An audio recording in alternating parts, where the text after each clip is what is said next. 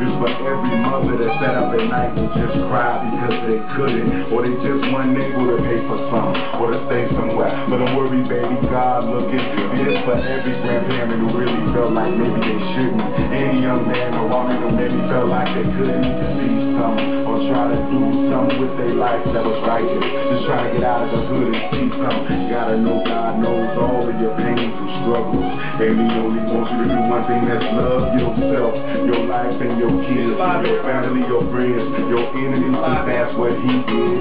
You can achieve all the things that you're bound to achieve. All you gotta do is believe, because you're blessed. Sound good? I want you blessed. What's the difference?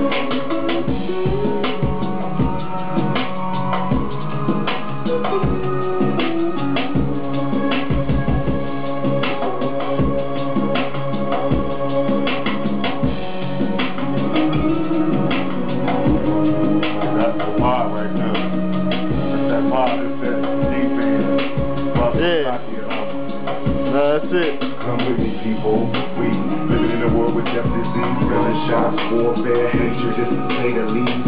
See, I'm generally speaking on negativity, see, but look what we can be. Look what we can be.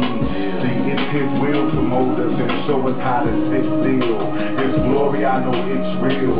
See, I do what I do, I say what I say, but I strive to be right at the beginning of the day. I pray. And I'm only here to inspire you to do your best and understand the plan from the man, because you're blessed.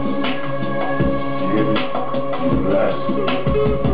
Thank you.